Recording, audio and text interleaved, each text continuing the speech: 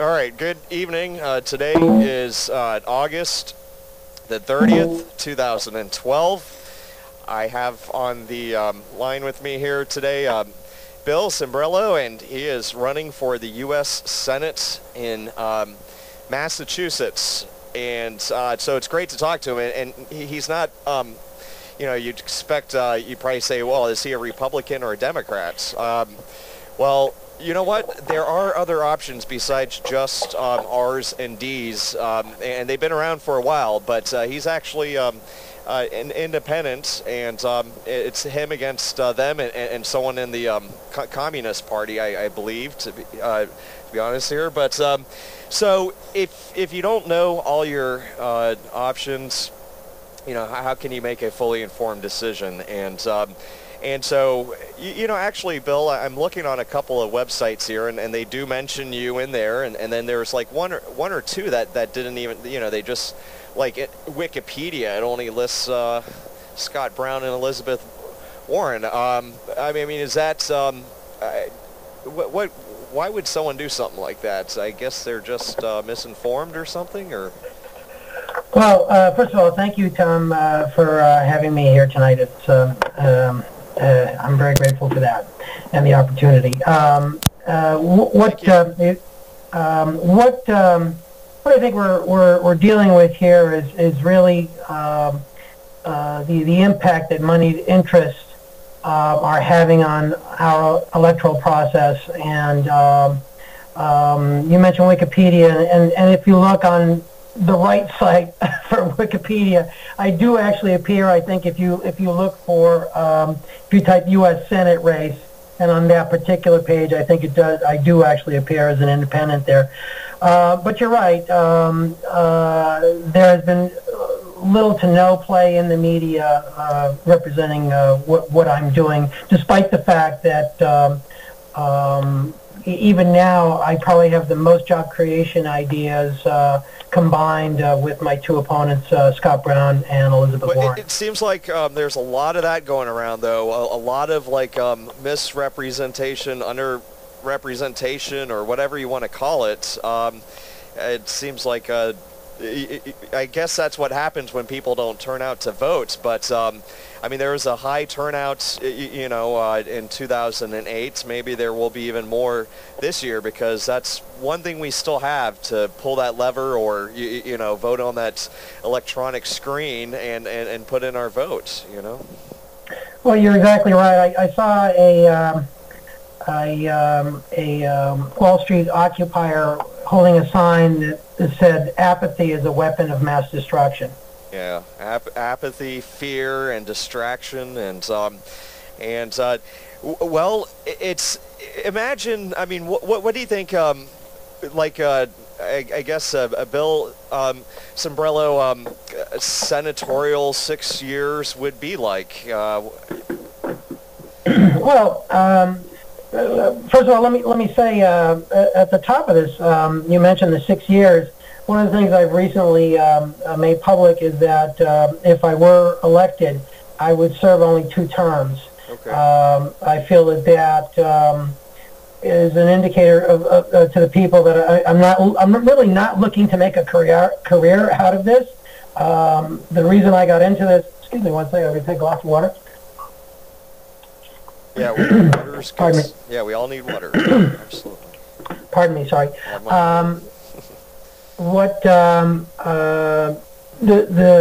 The reason I say that is because I want people to be absolutely clear that my motivations here are not to make a life-changing move. You're not doing this for yourself, right? I mean, no, and that's the whole point. I got into this out of frustration, out of wanting to protect our nation's future for my kids, for your kids, and all the kids that are coming. Because what I see is not good. I'm very frustrated with the government ineptitude and the injustices and the inequalities that we see every day. And my 6 years would be towards eradicating all that in every way possible. And one of the biggest problems is you let off with is that we have a very, very twisted system in terms of letting people know who's in the running early enough in the process. I mean, the journalists, they're smart enough. I mean, I'm sure they've done their research. I mean, Wikipedia, who knows? It could have been some 15-year-old who did that. But, I mean, the mainstream media, so when's the debates going to be? I can't wait to see you in the debates. Well, you bring up an excellent point. Let me backtrack a little bit here. My campaign failed to secure the necessary 10,000 signatures to get on the ballot. So at this point, we are running a write-in sticker campaign, which is within the guidelines of the Massachusetts Secretary of the Commonwealth. So that is what we're doing. There is a long history of winning writing campaigns with a long list of who's, and so people should not look upon that, look down their noses upon that as a no-win situation, because that is not the case at all. And in fact, I'm hopeful that more interviews such as this, I just had another one earlier today, will eventually force mainstream media to take a good hard look and put me out there along with the other candidates. Well, so at this point, I'm not invited. Well, let's see where you are on the issues. I mean, that's the most important thing, right? Sure. I mean, so what didn't you see? Like, what was missing? Like, what are you gonna, like, what's the ingredients that you can add to the Congress, to the national U.S. Congress? That you would bring that, there's something missing there. I mean, there's for sure is something missing. There's a lot missing, and I think the key component that's missing is the interest of the majority of Americans. And I don't just say that because, I mean, the Gallup poll just had a recent polling that was on August 24th, and Congress had a 10% approval rating. I'm surprised it was that high, frankly. One of the things that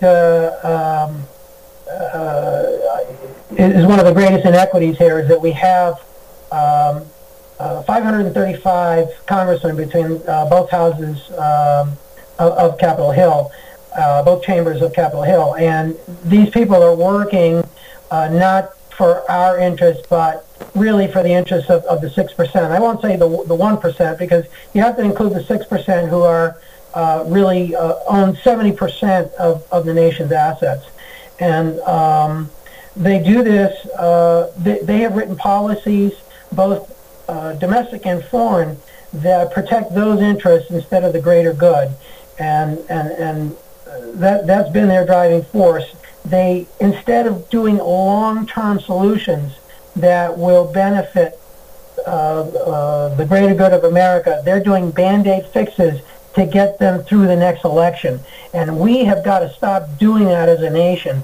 And again, that's part of the reason I say, I'm going to do 2 terms, and if I'm not doing a great job by the end of the first term, the people are going to let me know it, and I'm happy to step down, and I'll help whoever wants to replace me to that degree. The idea here is to help America get through this. And President Obama talks about going forward. Well, I'm really talking about going forward. One of the things that distinguishes me here between my 2 opponents, the incumbent Scott Brown and the Democrat Elizabeth Warren, is that I have real solutions to real problems. Some of them actually proven in the real world, and none of them can say that unequivocally.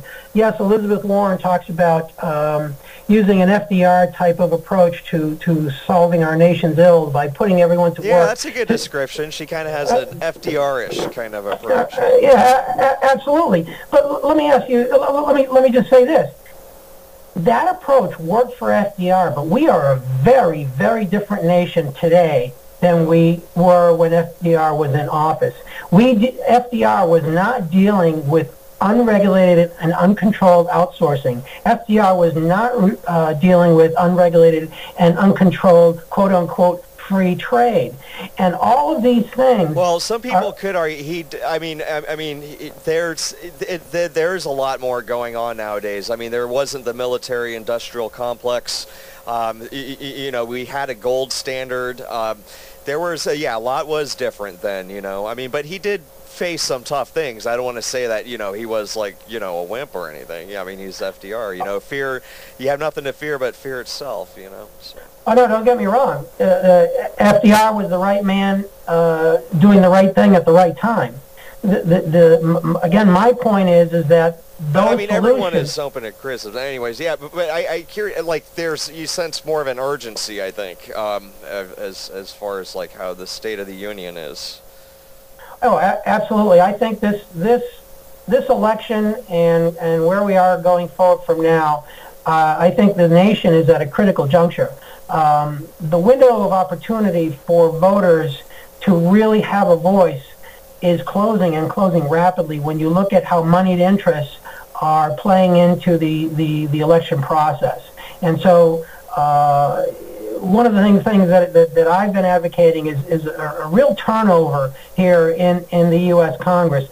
Every 2 years, 87% of Congress is up for election. Yeah, we've had them turn over, like it's gone back and forth from a Democrat to Republican Congress to Democrat Congress to Republican Congress, and then you know what?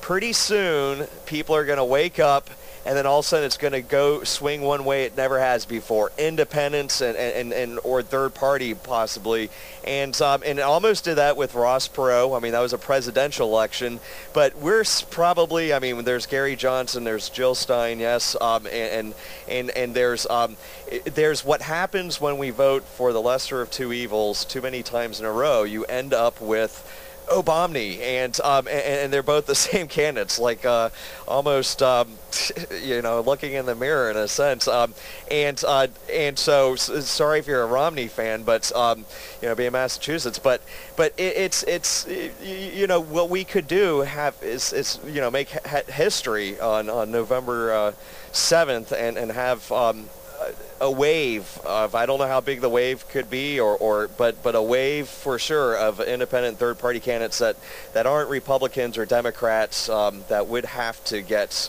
media attention, or we have like two right now. Imagine them in like double-digit numbers. Right. I'm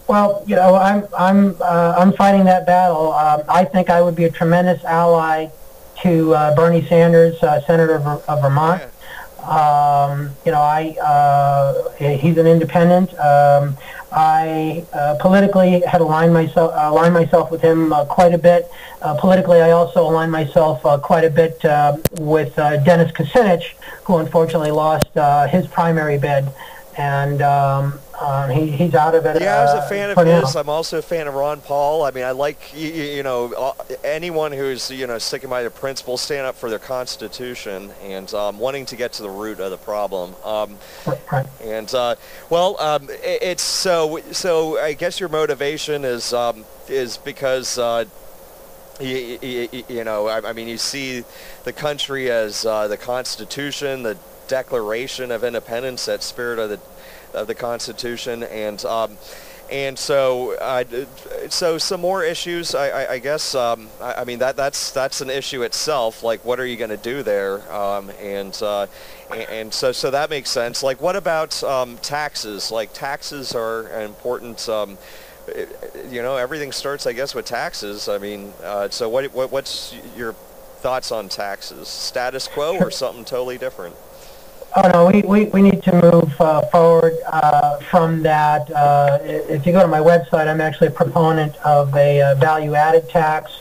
But I think for the country to put that in place, if that were to happen, I think we're just too far off from that from a practical standpoint. Do you think a value-added tax with an income tax or replacing an income tax? Instead of replacing, absolutely. Okay, absolutely had to replace it, yeah. Yeah, it's like the fair tax. You know what? Imagine this. I mean, for a second, I know there's people that like to argue against it, saying it's going to hurt the poor, but I mean, there could be vouchers, and there could also, prices would end up, it'd probably take about a year or something, but they would stabilize, I think. And imagine, like, we be the only country in the entire world that didn't have an income tax, but we had a value-added tax, which means everyone from immigrants, illegal immigrants, or whatever, to tourists, corporations, they would all have to pay it because it would be in their purchases, and they would all flock here. I think. That's kind of that would be a big revolutionary step. Absolutely. The thing is that people talk about balancing the budget as a standalone item, and if you're trying to talk about balancing the budget, you can't talk about it unless you're talking about job creation. If you do that, it's like waiting at a train station for a taxi. You're going to be waiting a very long time. The taxi's never going to come. Our budget is mostly what? It's Medicare and Social Security. Social Security has its own trust fund. But Medicare and the military spending, and that's the big parts of it. So what do you think about that? Well, I think that there's a couple of scenarios I have in mind for defense spending. Out of the gate, I feel that defense spending should be cut 50%. If that is not doable, and what would that be like? That would be like 1999 levels or something like that, or 2001 levels, I think. I think you're in the right ballpark. Yep. Yeah. So it's not really that crazy or anything like that. No, not considering to what we've escalated to. Not at all. But, if someone's thinking that, because that's probably, and we were still spending more than everyone at that time. So. Right, but I also have a carrot here, and that's this. We have a situation where members of the House of Representatives, their job is to go to Congress year after year and hold out their hand to get federal monies or projects, defense contracts, whatever it is, to bring back home so they look like the heroes that they need to be to win re-election. I think people in their hearts know that. I'm as much of a strong defense as anyone else, but our budget, as a lot of people say, is one of our national security issues, and I think people know that's the right thing to do. I don't think you'll hear, the other candidates, or not many people at all until we get a new wave. 50% military budget, that's standing up to special interests, that the same special interests that President Dwight D. Eisenhower warned us of in his farewell speech. Right. If you look at history here, the recent history, in fact, the F-22 Raptor aircraft was actually assembled in factories in 46 different states, components of it. And then the final assembly, I can't tell you offhand where it was. The result of the intent was to get all these congressmen to say, "Hey, we love this project. We'd like to have it in our state," and it got rammed through the political process. But by divvying it up among 46 states, an aircraft that would have initially priced out at 180 million each ended up being around 460 million each, give or take. And so we have tremendous cost overruns because they were trying to finagle a way to make this thing happen. And as I said, the carrot I was getting at is this. And this allows these congressmen to still come home with a winning solution. Let's retool our defense contractors for green, sustainable energy projects. Let's retool them for... Yeah, they could make like marvelous kinds of, devices and maybe even outer space a little bit too. There's the options are limitless. But things that are constructive instead of destructive, basically. Exactly right, Thomas. Let's use some of those billions of R&D dollars that have been spent to make microwave weapons. Let's spend that money instead on building a reliable, low radiation fusion reactor, and then we can close the fission reactor plants and sell fusion technology to other countries around the world before somebody else discovers that technology and how to do it, and then we end up being the customer. There's a lot of possibilities there, and there's just no vision in the country to do that. You remember John F. Kennedy? He's the one that gave us the vision to put a man on the moon by the end of the 60s, and we did it in 1969. And unfortunately, Neil Armstrong just passed away this week. But you know, here's America's great achievement, and we have had no leader come out and do that since. Now, recently, in fact, in the last 2 days, I believe President Obama signed into law something that by 2025, vehicles have to have, I believe, 54 mpg highway, and that's a great move in the right direction. I think 2025 is too far out. I think that was done largely, I think, in part to appease the petroleum industry. I don't think we should do that. Yeah, I mean, Carter said by like 80 we would like be off of oil or something like that. You know, when they make these far out, like, you know, 5-year plans or whatever. Yeah. Right, and the risk, of course, is that you get a person like Romney, and the first day in office he gets out his red pen, and all these well-meaning moves just go right into the trash can. So you know, that's one area where I think we can move the. Well, what about transparency in governments? I mean, do you think do you think it's a good way to for government to, like, who watches a watchman? A good way for, because I mean, all these agencies are getting so much control now, like the TSA and all these groups, and they don't need to you know, get a warrant. They can just sometimes write them themselves, and you know, and then whistleblowers are threatened, journalists are threatened. I mean, that's supposed to be the fourth branch of government, is journalism and the media, and they're supposed to follow up and ask, you know, hard questions. And so, well, what's your take on that? I mean, more in the civil liberties arena, that there's a lot of going on in that arena right now, I believe. Well, we've been on a slippery slope since the Bush administration with the Patriot Act. We now have NDAA and President Obama, who unfortunately in many respects I call GOP light, is trying hard to put back indefinite detention. These are all problems. We have an FAA bill recently that was signed. I can't remember exactly what the bill number was, but that bill allowed drones in U.S. airspace. So the country is moving in the wrong direction. We have 5% of approximately of the world's population, yet we have 25% of the world's incarcerated population. Yeah, no, that's crazy. That is, I've read that a couple places. Yeah, we have a higher per capita and higher actual population than I think any country in the world, actually. That's correct. And is it because we're more evil than everyone else? I mean. No, I don't think that. I don't think so at all. I think we have archaic laws. I think we have a legal system that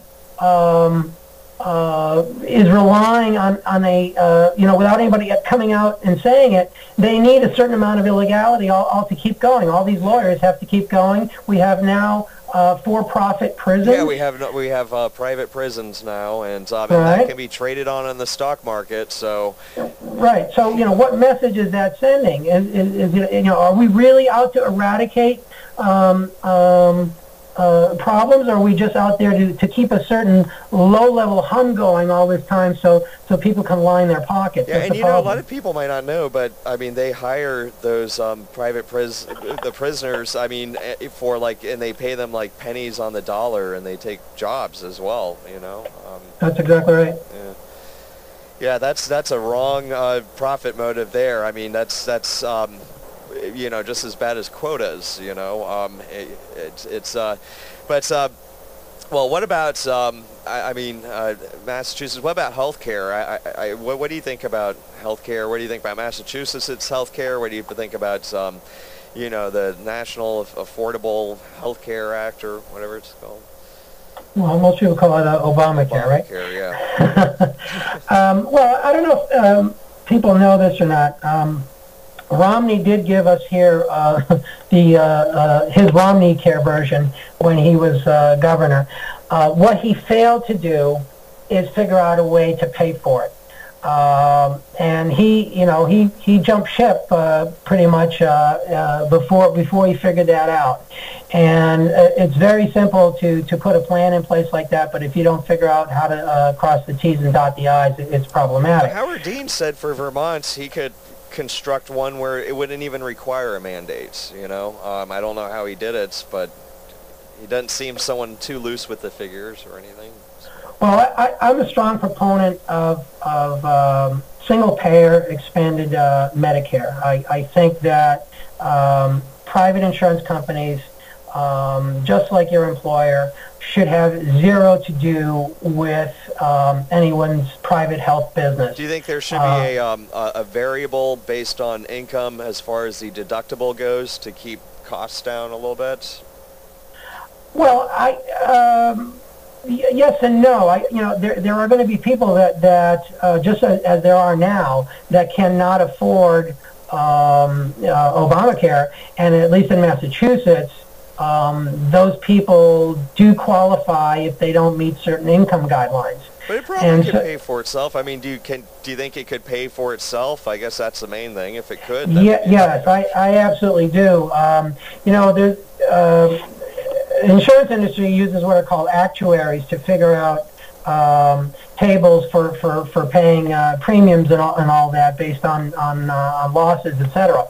So if you look at the raw data, when you look at Medicare, including senior citizens, including those that have to be on it, and generally speaking, obviously that segment of the population is going to be taxing the system more so than, say, kids in college that are less in need of that. So if you incorporate all the young and the old, all the sick, all the healthy into expanded Medicare, you're going to have a program that works. And it'll work to the tune of estimates that I've seen of somewhere around the neighborhood of $100 to $150 per person, maybe $300 per family. That is very, very affordable for most of the nation. And it's doable, but we just got to cut out the middleman. And that middleman is private insurance. And I propose a 5-year phase out of having private insurance be the middleman. They could still do it if they wanted, if they could still compete, right? Like, you might be opposed to that.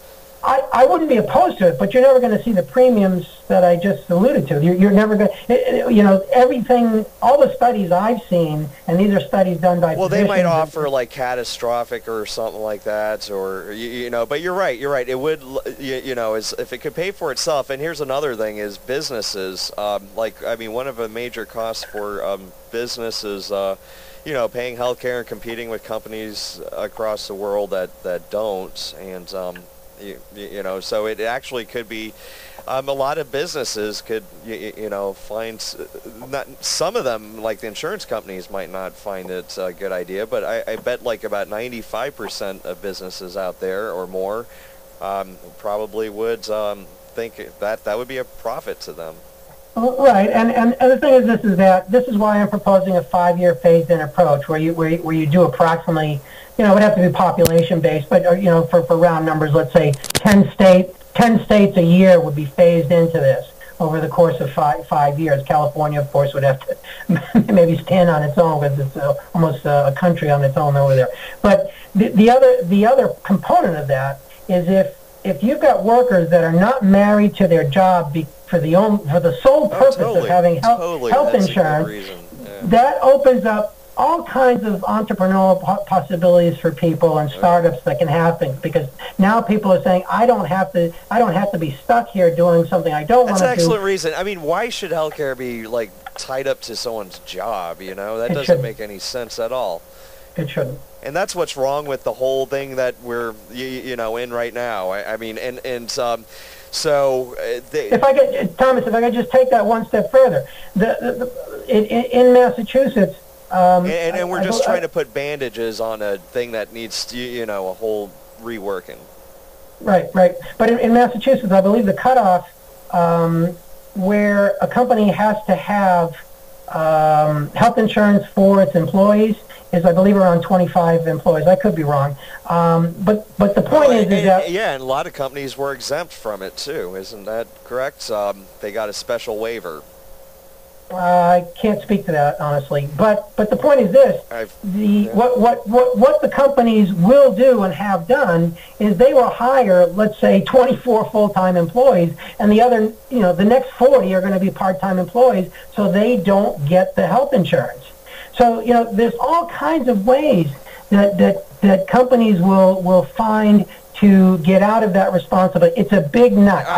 Companies should be backing this. I mean, like 95% of the companies should say, hey, this is in our best interest, and people should too. And I mean, there shouldn't be any mandates, I don't think. I mean, I think if you're, Amish or whatever, and if that's not, your type of medicine, then you should, be able to do what you want also. But I think most people would want it, yeah. I agree, and then we get into the issue of birth control and a woman's rights. That's not like so expensive, anyways. I mean, is it really? I mean, if I mean, I can. Well, birth control. No, that's not a bad thing, really. I don't think most people are against birth control nowadays. No, but my point is, yeah. I just don't think the government belongs in our personal lives at all. I think a woman's business is her business, and I think what we do in our bedroom is our business. And I think anything that moves us away from that to the point that government is controlling that in any way, shape, or form is well, here's the thing. I can understand. I agree with you, but I can understand this, and just to give you, some people believe that they'll go to hell if they give money to going to an abortion. So I mean, if that's what you believe, then I can understand that. Yeah. But again, no one should be telling someone else, as long as they're not doing something that is, already, illegal. No one should be telling. And that's the same reason why some people, like protest against paying taxes, because our money's going to wars that are killing people and stuff like that. So right. I mean, it's a conscious decision. So yeah. But we talked about retooling. Again, I get back to the issue is that people talks about the tax base. You can't talk about how you're going to fund the budget and the tax base unless you're talking about job creation. Those things are all tied together. Oh, you know what? The healthcare would also reduce bankruptcies. That's another good thing, Yep, that's right. You're exactly right. So I have in my on my website several ideas that you may have seen for job to help job creation. One is called Free for Three, where during the first 3 years. Typically, an operation is the most vulnerable, but what this does do is if a company hires 3 individuals and pays them at least minimum wage, and which obviously they have to do, but they have to. But the point is, they hire them for 3 years. Right. They have to hire those 3 people for 3 years, and if they do that, those same 3 individuals. Free for Three gives them a free tax ride on everything relating to taxes to those 3 hires. No Social Security matching, no payroll taxes, and hopefully no workers' comp, if that could be, they wouldn't have negotiated. Yeah, right. That's right. That's right. Healthcare and you know what? I'm going to introduce. Well, go ahead with your 3 ideas. So they wouldn't have to pay payroll taxes, you said, and what else? No payroll taxes, no Social Security matching. Because a lot of people don't know that, but like when you look at your check and you see Social Security taken out and you see Medicare taken out and federal income tax, your employer is matching all of that you're also paying. So yeah. So. Well, he's matching and the thing is that in addition to that, He's paying unemployment insurance for the state. Yeah. He's paying workers' comp. He's likely carrying some kind of liability insurance to make sure that if you cut your finger, The unemployment isn't really that horrific, but yeah. it depends on the industry. Oh, okay. Yeah, that's true, I guess, huh? Okay, because if you have a high turnover industry, at least in Massachusetts, your unemployment insurance payment goes for up. 3 years for none of that. That sounds like a good deal. I mean, why not have that on the table? I mean, it's not hurting anything, That's right. Yeah, that's definitely going to help create jobs, I would imagine. Right. The other idea I have is called lump and jump, which allows a recently unemployed individual who was terminated through no fault of his or her own to go to the unemployment agency and take some training on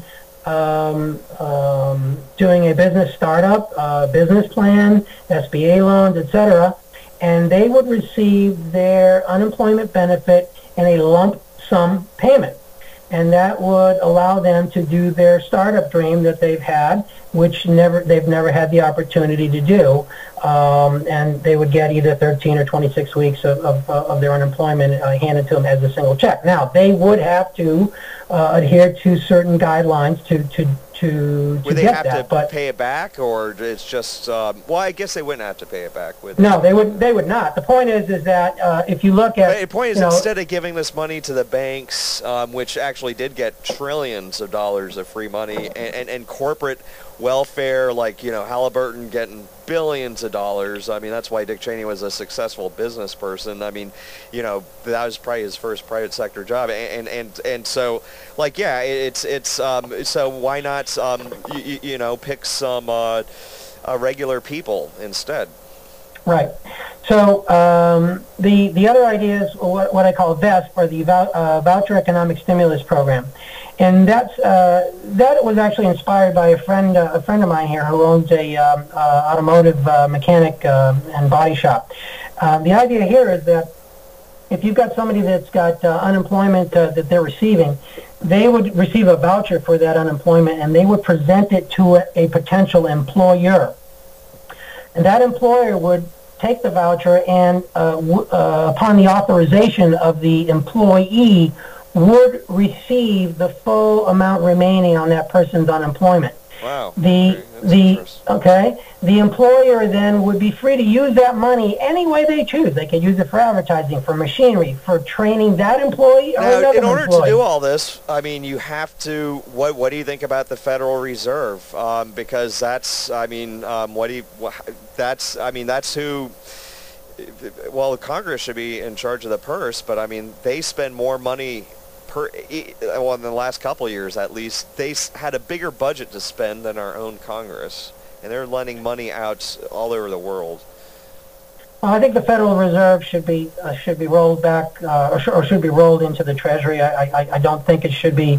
It should have the autonomy that it has. It really has not served. I think North or South Dakota has its own bank, and and I don't think they're like in a as big of a budget crisis as some other states. Right. So Abraham Lincoln did that, and so yeah. I mean, in full transparency, do you think it? Possibly might have some kind of backing, like a Bretton Woods agreement or something like that? Or? I think we absolutely have to have full transparency in Washington, and that's one of the things I hope to bring.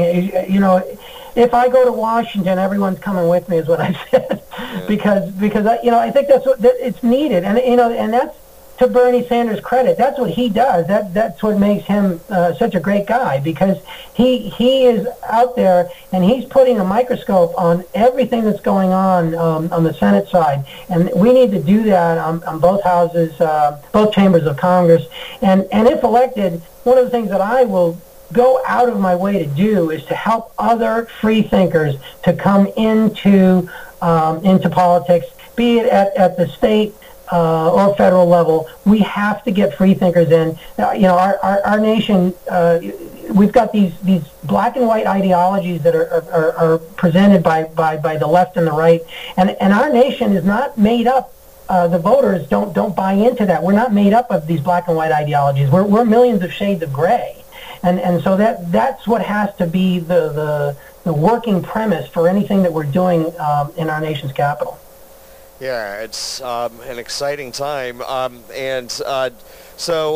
well, Bill, let me ask you this: do you have any favorite past politicians, like past presidents, or just any governors or whatever? Well, you mentioned you mentioned Abraham Lincoln, and he was definitely a past favorite president. I think he is unique in what he endured, trying to hold America together, and unfortunately, days after the Civil War ended, he was assassinated. But I think. I think he is definitely one of my heroes. And, in terms of present-day politicians, Ralph Nader comes to mind. I would say John Anderson, going back a few years. I don't know if you remember John Anderson. I think he was an independent that ran for president in 1980. Is that right? Or yeah, that's correct. Yeah.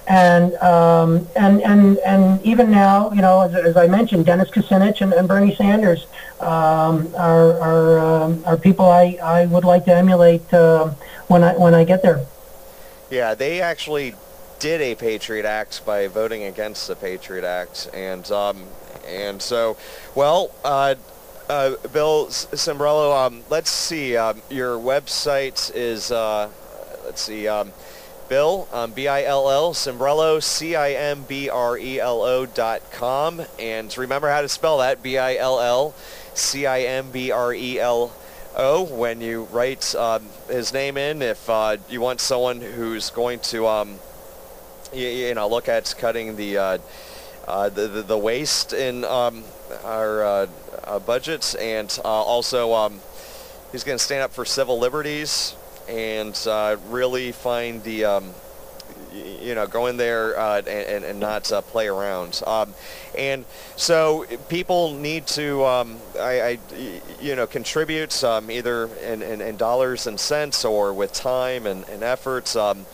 If they want to have a this kind of voice heard and representing them, and so it's been a pleasure, Bill. It's great to see the spirits of someone who still believes in the Constitution, and that our American ingenuity can rise to the occasion that we're in right now, and look to the better sides of us, and say, hey, you know what, things can turn around. We just have to take some assertive action, and well, I guess this year, November 7th, 2012, votes, and that'll be one way to do it. Well, don't vote on the 7th. It'll be on November 6th. Right. It's the headlines will say on the 7th that there's imagine a lot of independents and third-party candidates in the House. I think that would be pretty good. Well, Bill, I'll say goodbye to you right after here, but thanks for your time and your efforts, and so hopefully people will reciprocate that, and I guess have the know all their options and have the self-esteem to stand up for what they know is right. Thank you again, Thomas, for the opportunity, and I look forward to a good election cycle here, and some big changes ahead. Absolutely. Thanks. All right. So, I thought I might have heard an encore, but actually, we didn't cover all the issues, and this would be a perfect time and place to do that. So, Bill, there are actually some other issues that you'd like to present here, and I'm glad that you brought this up. So you were mentioning worker-owned cooperatives as a potential way for people to produce in the future or something like that, right? Well, yes. Well, it's happening now.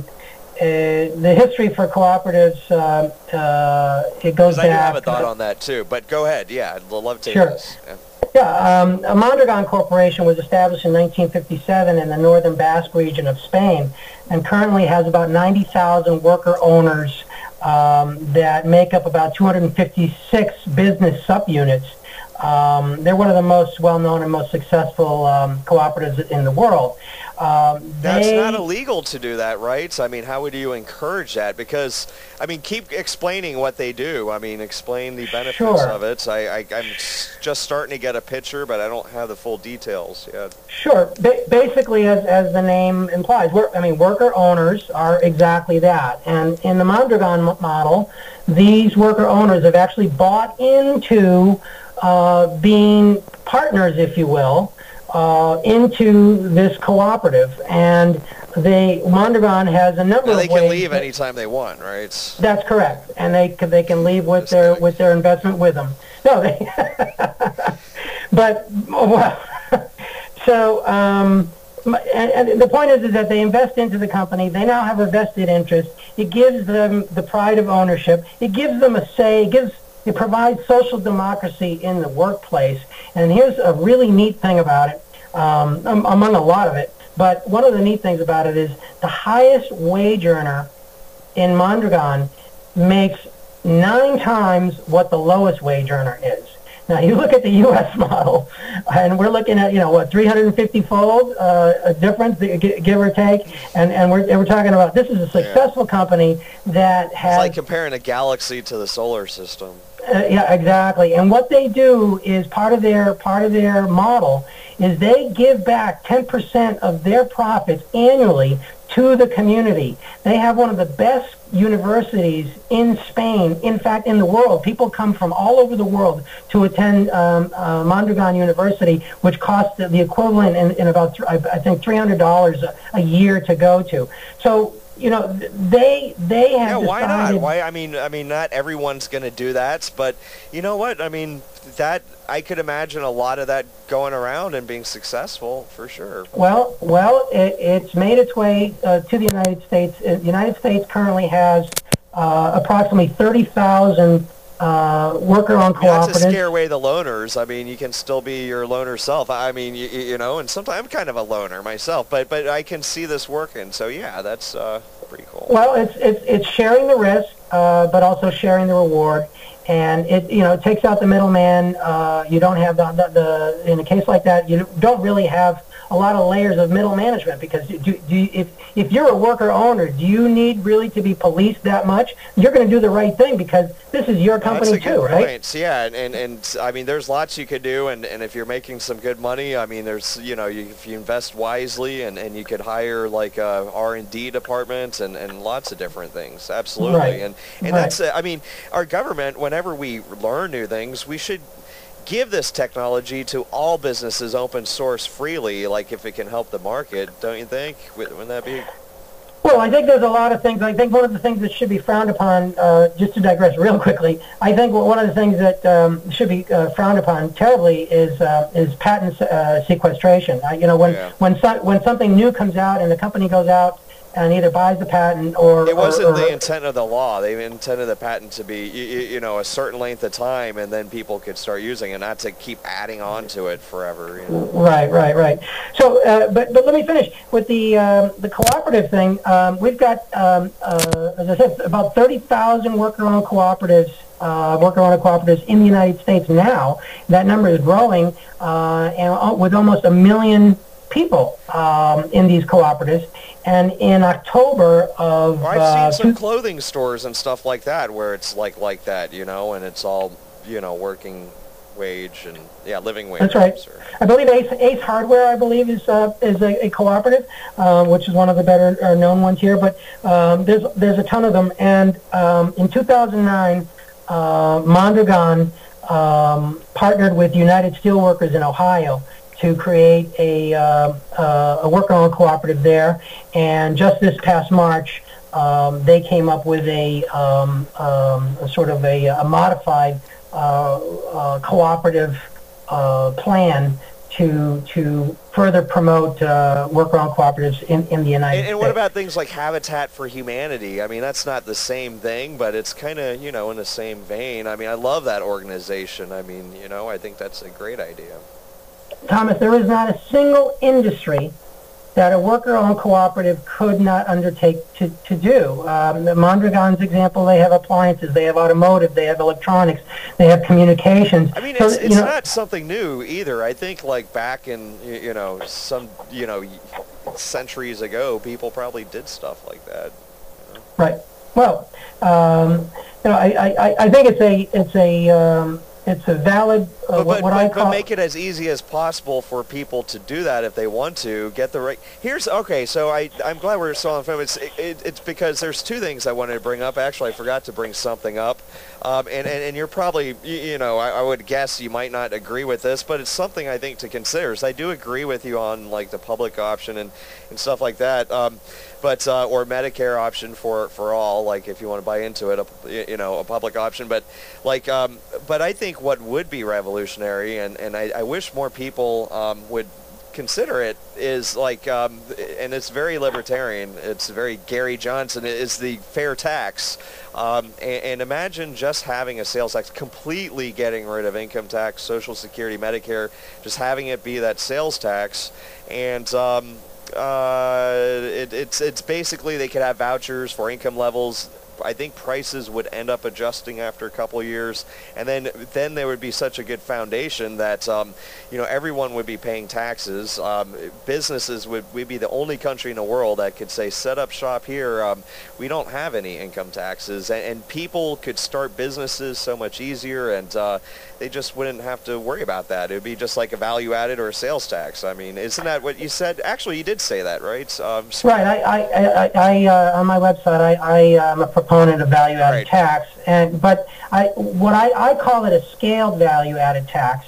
In that, for example, let's say that somebody wanted to buy a washer dryer, and if you bought a stripped down version of a washer dryer without a lot of bells and whistles, I believe that person should pay a lower tax amount on somebody that paid sort of the Cadillac of a washer dryer, sort of a more luxurious model.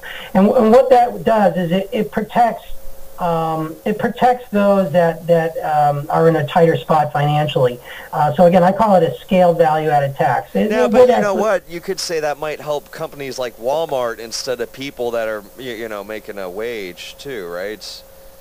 Well, we talk about Walmart, then we got to start talking about. Well, I'm just saying, the open ideas is the most important thing. Having the debates, I agree with you. I think the sales tax, there's different ways to make it work out, but I think it's a much simpler system, and there would be ways to work it out. I'm sure, and that way you don't have to worry about filling out any forms or nothing. It's a sales tax, and. And everyone would pay equally, or everyone would pay their fair share at least, and it would be good for imports and exports. And now about the cooperatives, though, I did have a thought on that. The thought isn't really on that, but it's similar to that because I'm thinking like that if everyone's always concerned about wages and increasing wages and having a better purchasing power of the dollar, which is important, I mean, compared to other countries, I suppose, but here's one thing we're missing, I think, in the conversation is expenses. It's like, what are people's main expenses? It's either rent or a mortgage. It's energy. It's utilities. Could be healthcare or education, and those and I guess food. I mean, but food not really. If those weren't as bad. I mean, so maybe there might not be a complete way. Like maybe we just need to completely think out of the box and think of ways where we could eventually get energy for a lot cheaper and eliminate that as part of, and try to have some kind of, treasury loan program or something like that, where people could more easily build on their own land or stuff like that. So I mean, instead of focusing all the time, which it's good to have a better earning potential, but at the same time, I mean, could be lots of things that could reduce those necessary expenses as well. And I'm not talking about in some kind of communistic, living in some kind of projects way. I just mean that there's just different building methods and things like that, and regulations that could be cut out a little bit, where I mean, people wouldn't be in debt the rest of their lives, and so we could cut expenses just as much, but still get the value out of it just for using less money. Just working smarter, not harder, I guess. Exactly, and you're exactly right. Thinking out of the box is what's been missing, and it's missing because you've got stagnant thinkers in Washington, the same people year in, year out, many of them coming from a very narrow perspective. One of the things, if you've been to my website, you may have seen a drawing. It's actually a drawing that my son did based on a sketch that I provided him of vehicles going down the highway, and one of the lanes says charging lane. And what that is, it represents dynamic charging of an electric vehicle as it's being driven. And along the side of the highway, you see that it's lined with solar panels.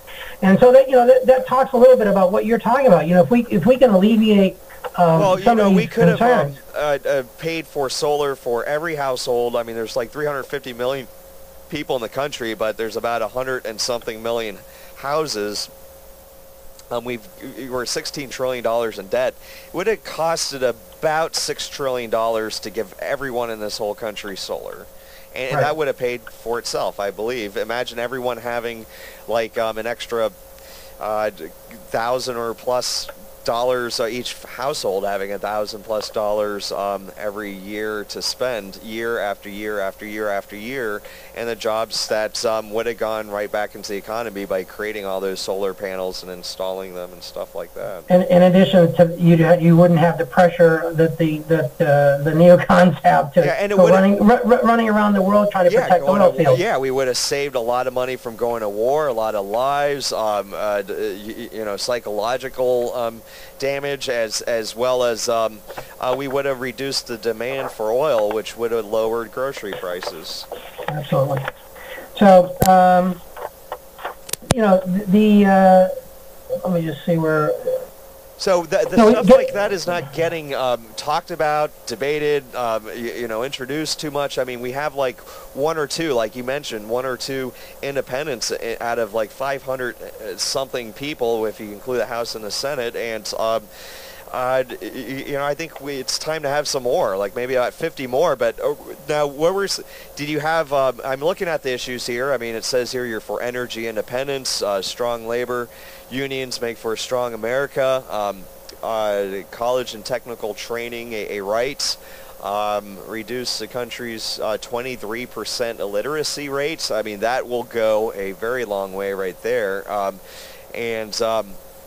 Single-payer health care, we went over that. Full legalization of marijuana, including taxation and promoting it. Ending the drug war, we spent, hundreds of billions, probably like $1 or $2 trillion in that over the last couple of decades. And like you said, we have the most amount of people in prison. In fact, I mean, if the presidents got caught for the things that they admitted they did, they wouldn't even be allowed to be president nowadays. And yet, to me, I don't see it as much as I see it as so much more as a hypocritical thing. For how could someone have done something and tolerate and even demand the orders of other people? I mean, you would have to lock up like 45% of the whole population, and right. So the fair tax, I mean, this is all like, all right, so this is like, you could have Scott Brown, you could have Elizabeth Warren, or, you could have like huge reform here, let me just touch on a few issues here, too, that aren't there. Back in 2003, Warren Buffett suggested the use of import certificates to help balance our tremendous trade deficit. That was quite some time ago, and yet nothing was done on that. And is that an import tax, or what is that? It's essentially. I think we do have import taxes, but I think we should, anyways. Yeah. Well, this is an import certificate. What it was actually a vehicle where people could actually vendors here in the States would sell these certificates, and basically you could only sell to the United States if you had a matching certificate. So it was it immediately created a balance of trade, because each certificate was equivalent to its value in services or products coming into the country. Similar on that, actually, with some other people. And here's the only, I think if it's a commodity, like something we couldn't grow here or produce here, like some exotic fruits and vegetables or plants or materials, those shouldn't be taxed. But everything else that's like man-made, those all should be taxed, because we need our materials and ingredients and stuff like that. But yeah, I mean, imagine just just the psychology of someone putting things in our favor. And I'll say this also. Here's another point to mention. You're running against a Republican and a Democrat, and she's probably not the worst Democrat, but I don't hear these type of founding father type, revolutionary type, peaceful revolutionary type of ideas here, or ideas. And so if you're, an independent, which I know you're out there because that's the biggest voting bloc, or if you're just a disgruntled Republican and Democrat and you want to send a message to Washington, I mean, that's what, I can't think of anything else. I mean, we could boycott Exxon or Shell or something, or we could vote in, as many independent and third-party candidates as possible. It's doable. If you're a libertarian, I mean, this guy's for the fair tax. If you're Green Party's for like a public option, it's you got it covered, I think, and you have the right spirit. So, I mean, what other choice? They only have the Republican, the Democrats, you, and this other person. I'm not aware of another person in Massachusetts. Yeah, I think. They were. Let's see. I think they were. They were actually with the Socialist Workers Write-In. They were. It says here communist political organizer, but I don't want to say that about anyone. I don't want to be like one of those. But so yeah, it's So I mean, it's Laura Garza, but I mean, from everything I've heard here, I mean, I feel you would definitely be the best choice, I think, I mean, definitely a very good choice, a better choice. I guess I haven't talked to Laura, but I mean, this sounds really good. It sounds like all the things that people, they kind of. They keep getting the bad things from the Republicans and the Democrats instead of what's supposed to be the good things. And so 4 more years from now, I mean, I can just imagine maybe we would have, if things stay the same, a 2% congressional approval rating, or we can do what we're supposed to do and like Ralph Nader, be a wise consumer. People call in to the radio shows and stuff like that and argue about football teams, but I mean, this has to do with life and death, and this is what our country, makes our earth spin. That's right. And I think it's so hopefully I feel something this year. If there ever was a year so far that this scenario could be possible, where there is a wave of 50%, I think Massachusetts would be a great place to do it. So I can see, Bill, on C-SPAN or whatever, and championing these ideas. Well, hopefully you'll be in the debates. Hopefully that you'll, be up to challenging them for that. If they don't want to take that, that's their own faults. But it's not going to be anything new. I mean, it's just like we're paying for this Democrat and Republican National Convention. I mean, we all know who's the winners, right? And so we're going to spend I think it's $100 million on security and $18 million for each party that they're having, and it really shows they are taking us for granted, and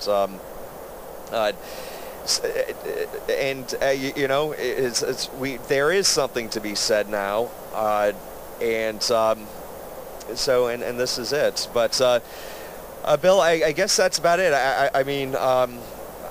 For tonight, for right now. And again, I appreciate all your time and attention, Thomas, and hopefully the voters get the word in time to take action. And they can reach me through the website, as you said before, billcimbrelo.com, or they can reach me on Twitter, and they can invite questions. you to, maybe have some town halls or something like that. If someone has an organization, or they're an event coordinator or something, and what would be fun on a Saturday night or something like that would be, having some snacks or whatever, and asking, some questions about our congressional representation.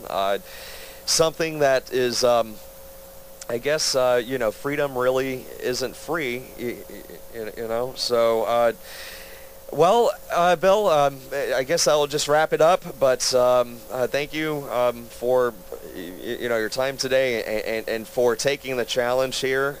While so people do have an option not to have to select Republican and Democrats this year, and I hope you have a good night, and so we'll keep in touch. And again, I'll say goodbye to you after this interview ends here, and Godspeed and beyond. Thank you again, and thank you to your listeners.